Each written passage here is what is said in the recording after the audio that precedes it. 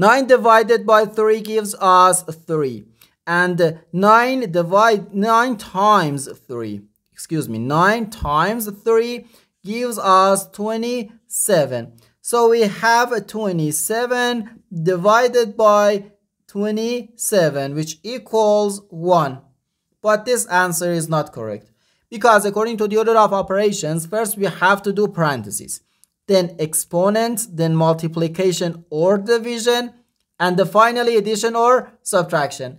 Remember that multiplication and division have equal priority and we have to work from left to right. And the same applies to addition and subtraction. In this expression, we have one division, one multiplication, and one parenthesis. Inside this parenthesis, we have one division. Okay, here we have a multiplication, because in mathematics, when a number is placed next to parentheses, it means multiplication. And we usually don't write the multiplication sign for brevity. Okay, so here, according to the PEMDAS, first we have to do this parenthesis, then this division, and finally this multiplication. If we do this multiplication before this division, it is wrong.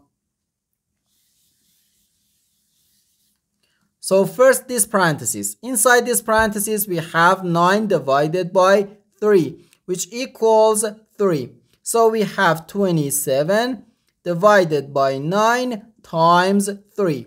Now we have one division and one multiplication.